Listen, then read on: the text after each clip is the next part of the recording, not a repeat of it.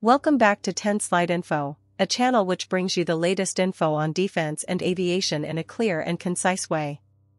The Indian Air Force's Su-30MKI fighter jets, which forms the backbone of India's air power, currently rely on the R-77 missile, which has a range of approximately 100 kilometers.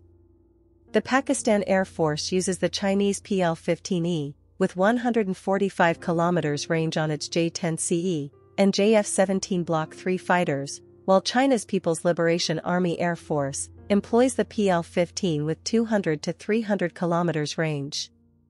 The introduction of such advanced missiles by India's adversaries has made India have a discussion with Russia for the acquisition of ultra-long-range and very long-range air-to-air missiles, specifically the R-37M and R-77M, for integration with Su-30MKI.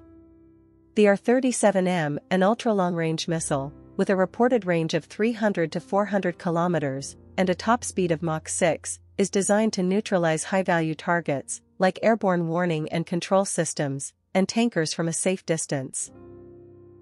The R-77M, an upgraded variant of the current R-77, would extend the Su-30MKI fighter jet's engagement range to around 190 kilometers, providing a much-needed boost against threats, like the PL-15E missile. The Russian offer, which includes the possibility of local production, would provide the Indian Air Force with a crucial interim capability to maintain air superiority until its indigenous programs mature. This move aligns with India's Make in India initiative and underscores the enduring defense partnership between India and Russia. Thank you for joining us on 10 Slide Info.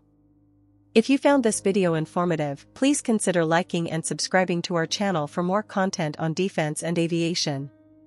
Thank you.